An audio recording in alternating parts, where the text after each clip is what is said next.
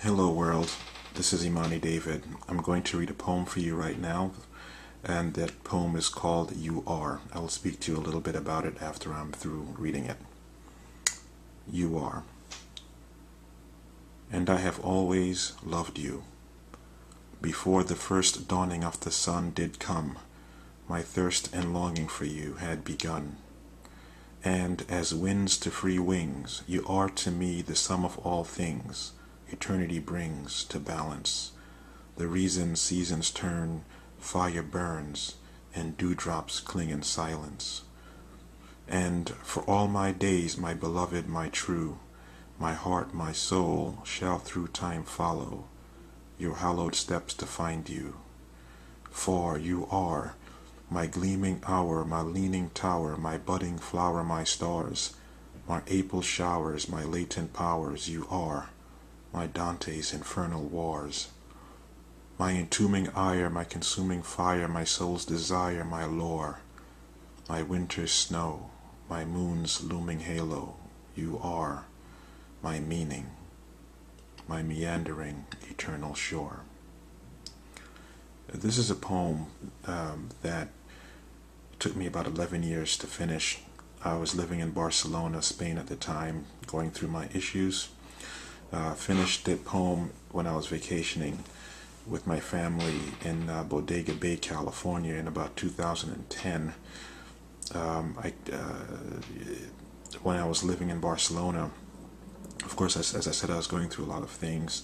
But when I wrote the poem, I was listening to Dvorak's Song to the Moon in the background, and I think that music, the intro especially, became the underlying math for the poem. And that piece, if you're familiar with it, after the intro, it changes dramatically. And I think that I was not able to complete the poem because the mathematics behind the poem, unbeknownst to me, had changed. I think that's the case, I'm not sure. In any event, when I visited Bodega Bay and looked at the mountains of US 1, US Highway 1, and those really great cliffs, and I saw the shoreline that never seemed to end, the end of the poem came to me, and so I wrote that, and I was able to finish it almost a decade, or a little over a decade later. Since then, folks have emailed me. I posted it on my website, imanidavid.com. It's been a few other places. I haven't formally published the poem, but folks have emailed me and they've thanked me for the poem. They say that they have used it. One person said that they've used it during a wedding ceremony. I was really, really humbled by that. Another person emailed me over time and said that they used it, they printed it and hung it in their child's bedroom. They had just had a newborn that they were trying to have for quite some time, and so they read the poem that way, to welcome a newborn. And again, I'm just humbled that another soul could use my words in such a way. It really makes me feel. I don't know words. I have no words to describe that.